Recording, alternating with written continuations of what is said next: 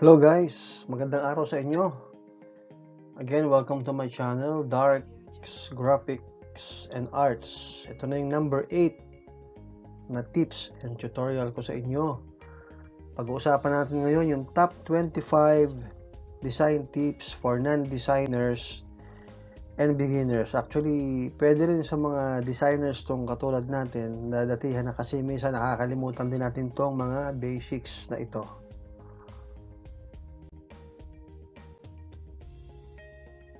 So guys, yung number 1 natin, limit your typefaces. When selecting a typeface or font for headings, subtitles, and body text, use easy-to-read fonts for simple and effective graphic design.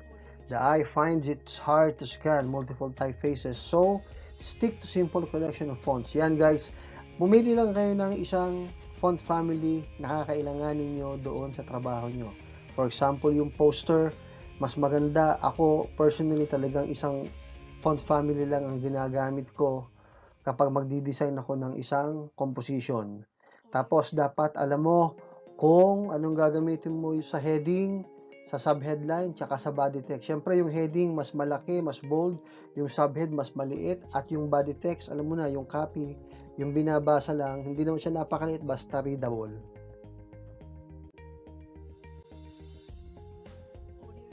For font's sake, limit your typefaces. Applying lots of fonts not only makes your design hard to read, but what's even harder is finding one which will actually look good together.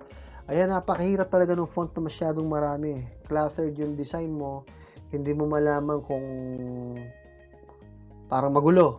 Ano ba talaga yung ini-emphasize mo kung masyadong napakadaming fonts. So, payo ko, isang fonts na lang o hanggang dalawa. Hanggat maaari, isang type font lang ang gamitin.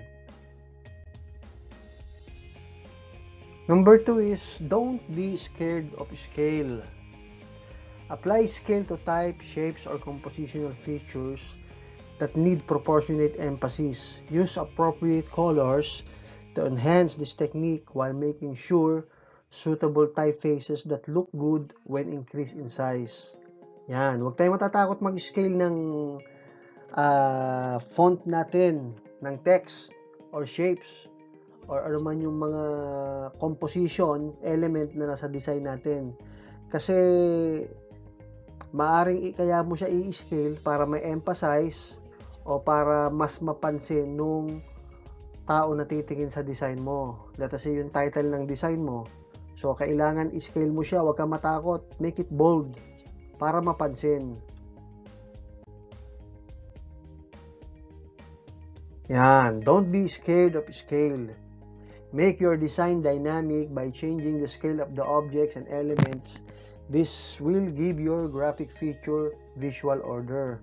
So, kung wala ka dyang ibobold ng malaking-malaki, magiging boring yung design mo. So, hindi kailangan pare-pareho ang laki. Kailangan meron talagang ibobold mo siya. I-emphasize mo. I-emphasize. Bibigyan mo ng emphasis. Maaring sa kulay, maaring sa size. So, punta tayo sa sunod. So, Brad, yung number 3 natin is respect the space of other elements.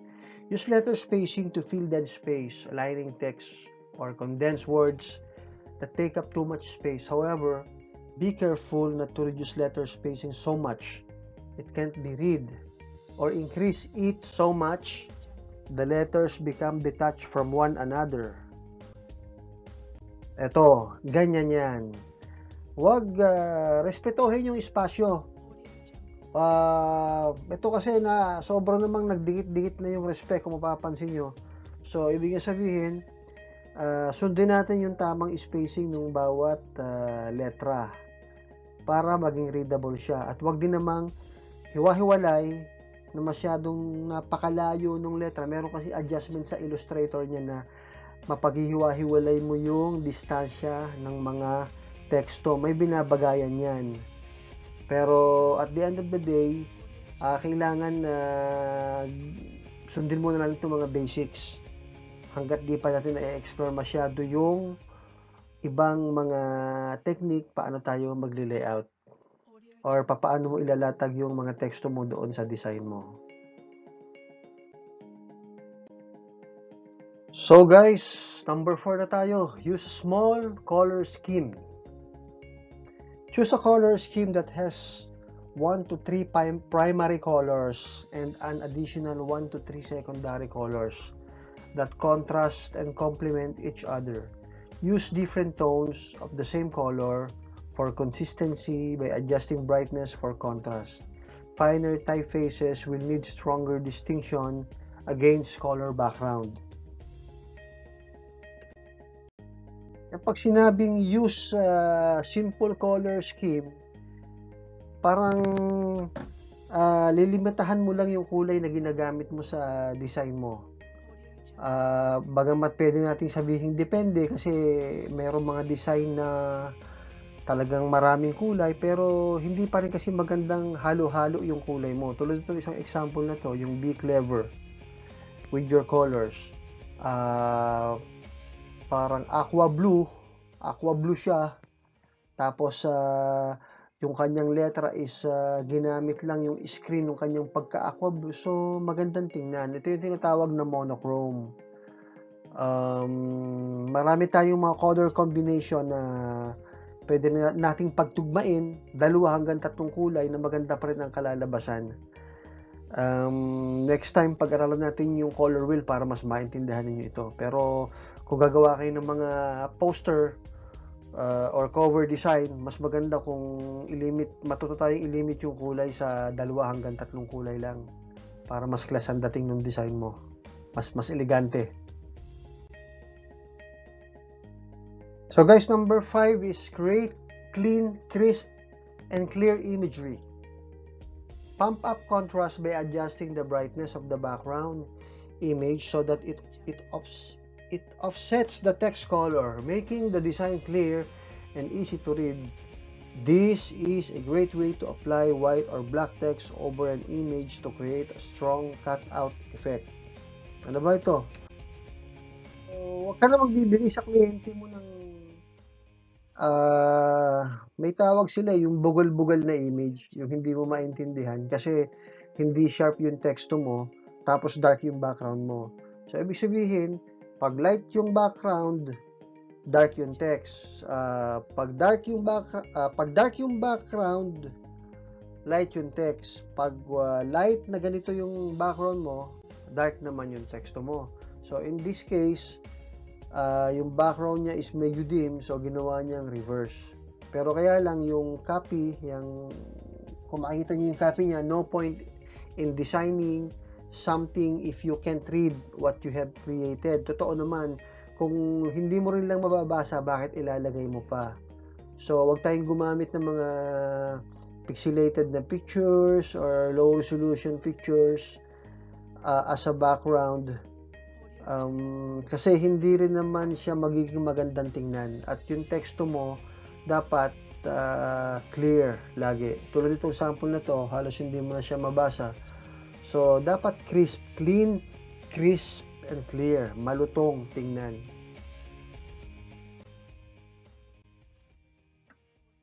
Number 6 is use fonts to help inform the mood of your design. Choose typeface that sings the song of your content. Typefaces with rounded edges are usually friendlier note. Quicksand is used here in our sample. Hard-edged geometric fonts, sans serifs, are solid and strong, while serifs convey an elegant and sophisticated look. Yan. Fonts natin ginagamit, kailangan isabayin mo yung itsura niya sa kwento ng ginagawa mo. So, let us say, gumamit ka ng mga rounded fonts. Medyo friendly yan na gamitin sa design.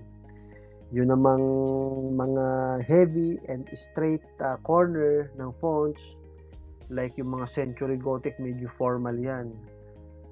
So, yun namang mga serif, it signifies elegance. So, yun nga, ibabagay mo dun sa ginagawa mong klase ng design or composition, yung fonts mong gagamitin. Number 7 is create order with alignment. Apply a line or an embellishment to far design balance and composition. Here, a line to the left of the text mimics and margin line and anchors the block of the text. Sa sample natin. So, ito yung example niya. Kailangan mag-create ka ng alignment. Gumamit ka ng mga element na ma-express mo yung alignment ng layout mo at nung design mo. Ito, ginamit niya rito yung isang vertical line para magkaroon ng visual alignment yung kanyang teksto from headline, sub-headline, tsaka yung copy niya. Number 8 is keep your designs simple. Ito yung pinaka-paborito ko actually. Mas simple, mas magandang tingnan. Keep it simple, but don't forget your basics. Make sure every element has a reason to be in the design. Keep the number of fonts, colors, shapes, and frames to a minimum. Use contrasting tonal color combinations to text is sharp and easy to read. Applying a solid frame to contain your copy will enhance the compositional structure of the design. Yan, kasama pa rin yung mga principle of design, i-apply natin kahit na simple yung ginagawa natin. So, wag pa rin kakalimutan. Pero, yun nga, keep in your mind always, simple is the best. Sa lahat ng design, pag simple yung trabaho mo pero may dating, agad ma-approve ng customer yan. Keep it simple. Don't hassle yourself complex style and palettes. Some of the best designs also the most simple. Kita mo tong sample na to, light background against grayish text, tapos may copy, tapos na. Mas magandang tingnan kahit sa mga business card, posters. Make your design simple.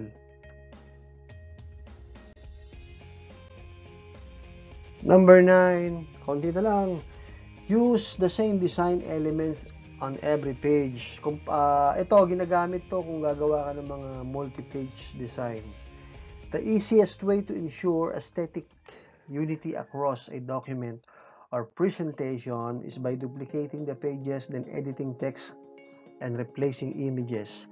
Ito ay isang practical na gawin kung gagawa ka ng multi-page design. So, mas maganda kung pare-pareho yung mga element na ginamit mo each page. Siguro kung may mga ibang pages ka, dalawang page na different, yun yung mga special pages mo, pwedeng maiba. Pero ito, mas mapapadali trabaho mo rito at mas pro ang dating. Multi-page magic. If you are creating multi-page documents, make sure you apply the same style fonts, size, and image filters to all your designs for consistency. Number 10, be original. Push your creative abilities and graphic design skills to achieve original graphics. Be inventive and experimental and choose and combine different typefaces and filters. Avoid trends and create designs that correspond with your own unique style, leaving a personal stamp on your work. Yan. Kailangan unique ang trabaho mo. Mag-isip ka kung anong wala. Tatasay 3 kayong designer, ginagawa nila lahat ganong style, ibahin mo yung style mo. Kumbaga, ikaw lang yung meron para mag-stand out ka. Kumbaga, kung ano yung wala, ika nga, ayun ang pag-isipan mong gawin kung ano ba yung meron at ano yung wala para maiba ka. Mag-create ka ng stamp, kumbaga selyado yung gawa mo, kakaiba. Hindi pwedeng manggagaya ka lang. Pero ako suggest ko sa una siguro pwedeng Google ka lang, pero after that kunin mo yung idea at para maka-develop ka ng style mo. Number 11 is use hierarchy to order your content. The most visually dominant features in a design should be the most important part of the message. Apply the color or scale to a graphic to see how it changes the hierarchy of elements and what grabs attention first. Yan. Yung pagkakasunod-sunod ng design mo. So, dapat alam mo kung alin yung dapat kulay nito na mapapansin, alam mo kung alin yung dapat malaki, alam mo yung dapat medium yung size, alam mo dapat yung medyo maliit yung teksto or copy para mayroong tinatawag na pagkakasunod-sunod. Kumbaga, yan yung hilera ng design mo. Tingnan mo yung sample, merong malaki, may medium, merong copy sa baba, ganyan. Merong pagkakasunod-sunod. Ayan sa shape, sa kulay, meron din. Alam mo dapat kung alin yung, halimbawa, nilagyan mo ng red. Siyempre, yun yung mapapansin. Yung ba yung mahalaga doon sa design mo? Yung ba yung pinaka-importanting player doon sa design mo? Number 12, play with symmetry.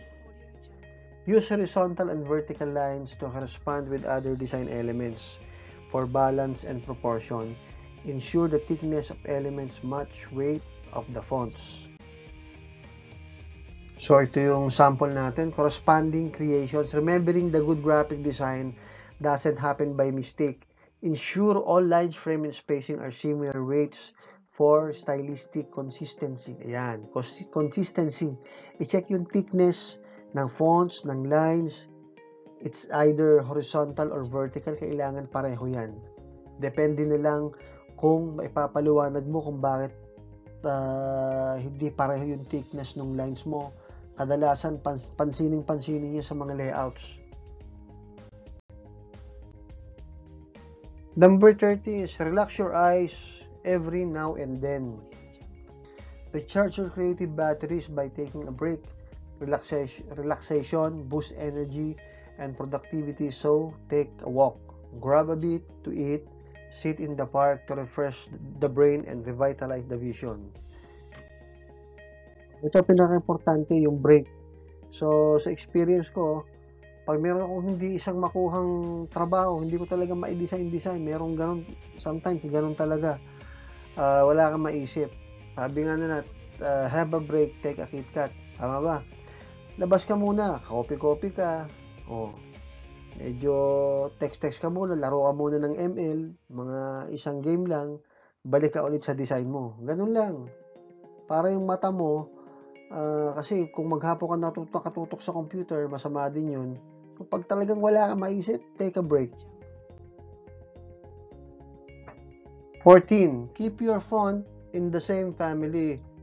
So, parang katulad ng diniscuss natin to kanina, basahin muna natin yung English niya. Create visual uniformity by applying one typeface or font family to text. Use typeface or font family that has a selection of variants such as italic, bold, condensed to keep options open. This image combines libre, Baskerville bold, light, and italic. O sinasabi niya itong sample natin. Ayan. So, itong sample na to is one font family.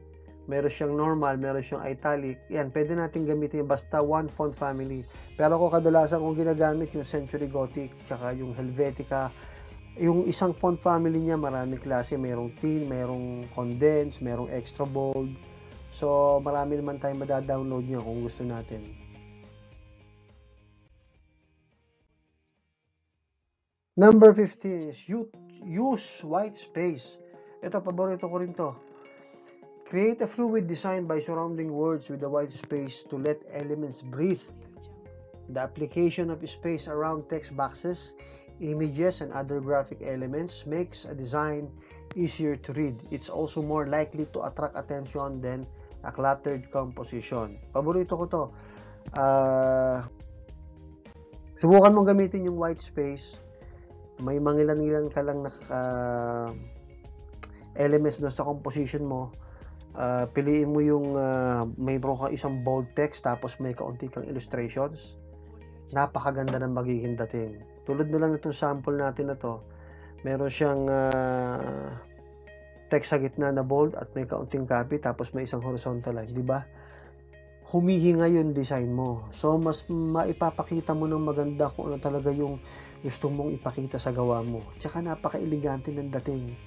Kahit yung black, reverse naman natin, black yung background tapos reverse white. Subukan mo to, ang ganda. Kahit teksto lang ang gamitin mo. So, Brad, number 16 is research before you start designing.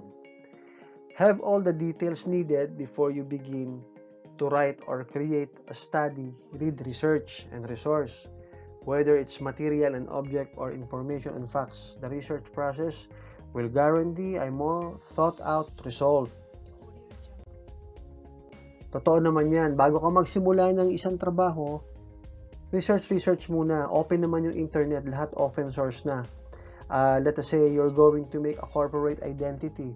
So, you have to research ano ba yung pinagmulan ng company, ano yung history niya, anong kulay ang ginagamit nila, anong kulay pala yung pwede mong gamitin, o anong business nila, anong pinagkakakitaan ng company na to, ano yung mga activities nila. So, para dun sa mga idea na malalaman mo, ma-apply mo to dun sa identity na gagawin mo. Number 17 is create a mood board. So, ito, hindi ko naman masyadong ginagawa to, pero ito as a beginner or sa mga hindi pa nakisimulang mag-design o nagbabalak pa lang mag-design, mas maganda yung may mood board para kumbaga may guide ka. Use a grid of simple and easy mood board to contain a collection of images, color swatches, andyan yung mga color swatches mo, and other visual pieces. This practice will help you to find a common color palette or theme that can then be applied to a project. Mood board, if you like to jump right in the design, go ahead. But for some, it is nice to gather images, swatches, yung mga elements mo, pagsamasamahin mo muna sa isang mood board, yung kulay. Mostly, nakikita ko to nung nasa architectural ako, ginagamit to ng mga interior designers. Let us say, ang kanilang mood board, ang kanilang theme is antique. So, definitely, yung mga sofa nila is antique, yung mga gamit is more on antique din. So, yun, kukuha sila ng mga swatches na brownish, medyo antique yung kulay. So, yun. Bali itong mood board, pagkasama-samahin mo ron sa isang board yung mga images, fonts na posibleng magamit mo in the process of your design. Number 18 is imitate and create. Paborito natin to.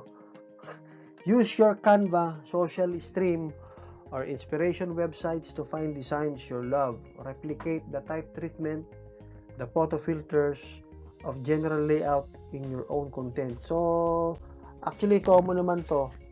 Totoo yan. Pwede ka namang mag-imitate. Kunin mo yung isang design sa internet, doon sa mga paborito nating sites.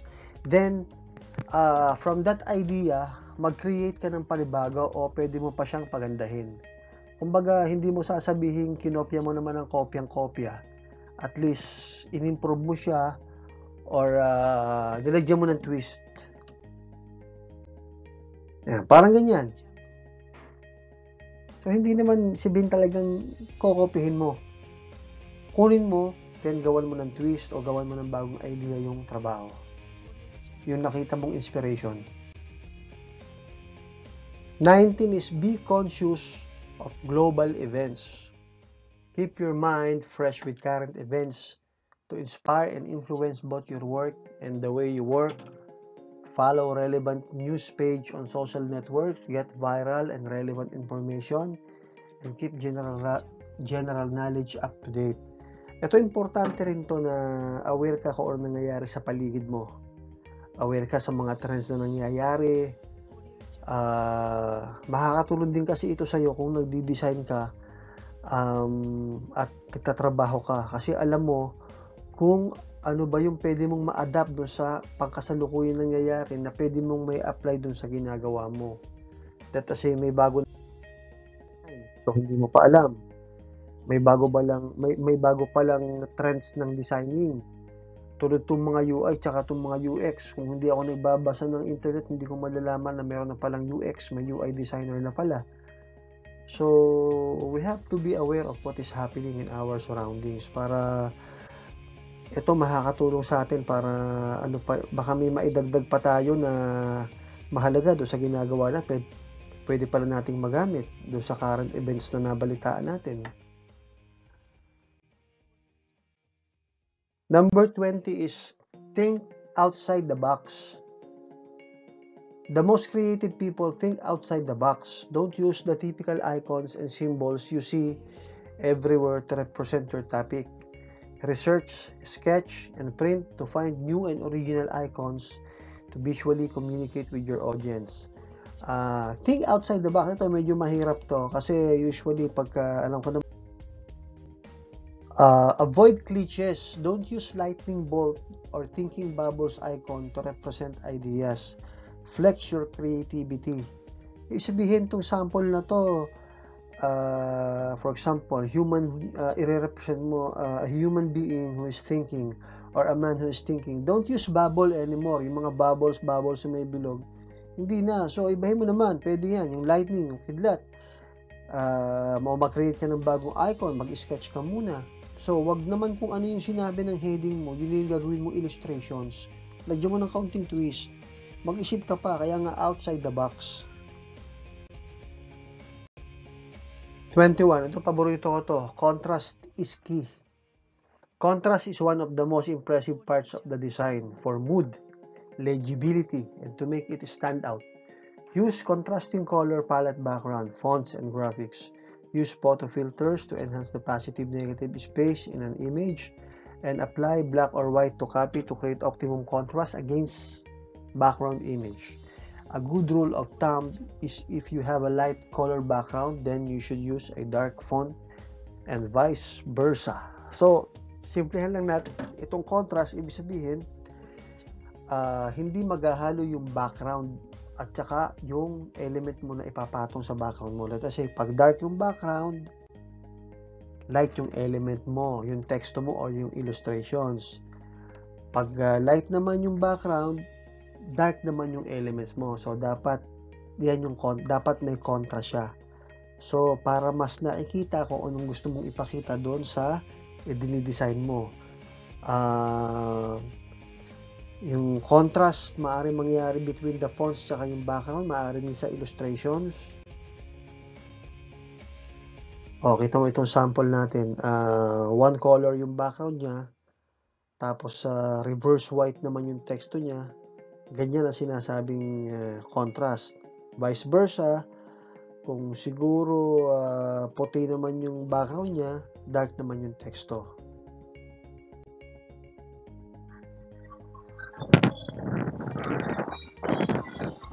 Brighten up your graphics.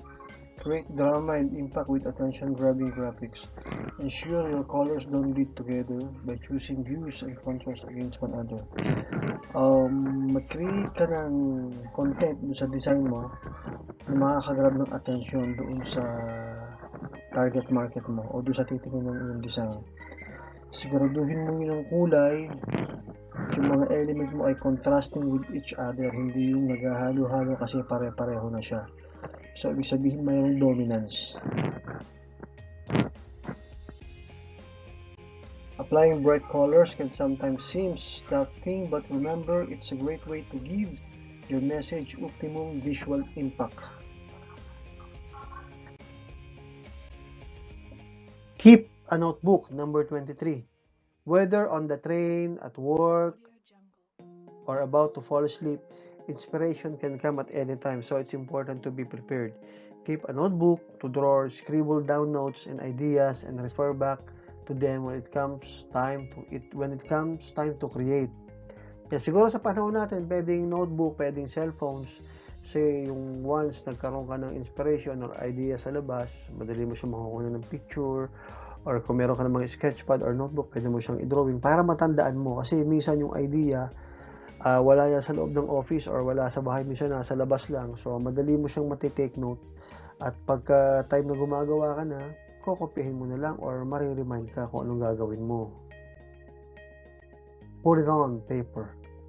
Keep a journal of your freshest and most inspired ideas to refer to when your creativity needs a boost. Number 24, trial and error. Everyone make mistakes, and sometimes they are the most important part of learning experience. Design is all about trial and error, so push your designs to the limit. because the creative process is often never complete. Don't like what you see. The undo button is always a great friend. Yan, trial and error. So, wag matatakot magkamali. Tayo bilang tao, designers, nagkakamali. So, kung makita ka ng mistake, kaya nga ginawa yung undo. Undo ka lang ng undo hanggang sa ma-perfect mo yung trabaho mo. Huwag magkamali. Huwag ka rin mahihiyang ipakita na nagkamali ka kasi diyan tayo natututo. Kahit hindi sa pagdi-design. Sa lahat ng bagay, kung nagkakamali tayo, diyan tayo natututo. So, sa design din, kaya nga nandyan yung undo, control C. Ayan. Trials and error. Every now and then, your first design is stellar. Other times, it takes 20 sketches and 4. Tama yun. Yung ibang painters nga dati, makakatapos na kahit mga 100 comprehensive sketches bago nila magawa yung tamang design nila o tamang painting. Number 25,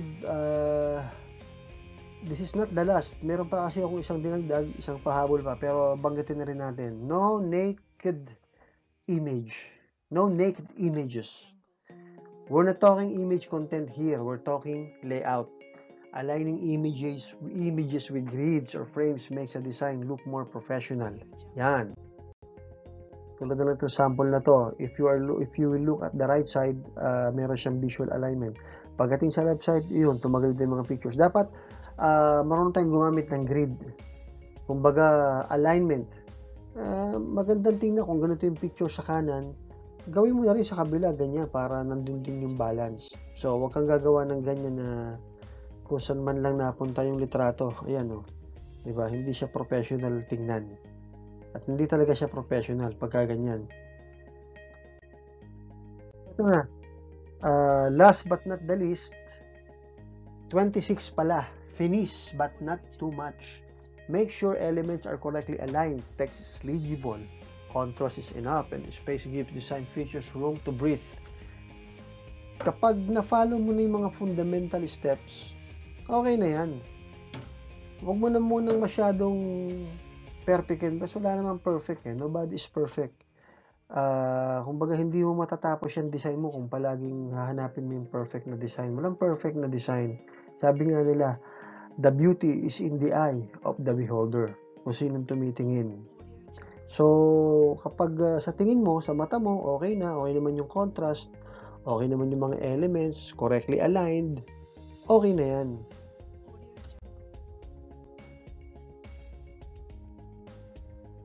Nobody likes anything perfect. At karamihan, sabi ko sa inyo, yung mga customer, hindi naman sa sinasabi ko na gusto nila is perfect or ayaw nila ng perfect. Minsan talagang hindi naman perfect yung gawa mo, yung pa yung na-approve. Remember, be creative, break the rules, and push your design skill by coming up with the new and innovative ideas. At the end of the day, graphic design is about exploration and experimentation. Alam mo may mga rules na ganito, mga tips na ganito, okay natin sundan din ito para hindi nawawala yung discipline. Pero kung may nakita kang magandang idea at magwo-work naman, bakit hindi? Kasi ang graphic design nga is exploration, mag-e-explore ka. Tsaka experimentation. Dito papasok yung uniqueness ng trabaho mo para mag-stand out ka sa iba. Para mas malaki ang sweldo mo at naman tawag dito, remarkable yung gawa mo, so mas magugustuhan ng kliyente yung trabaho mo at palagi silang magpapagawa sa'yo.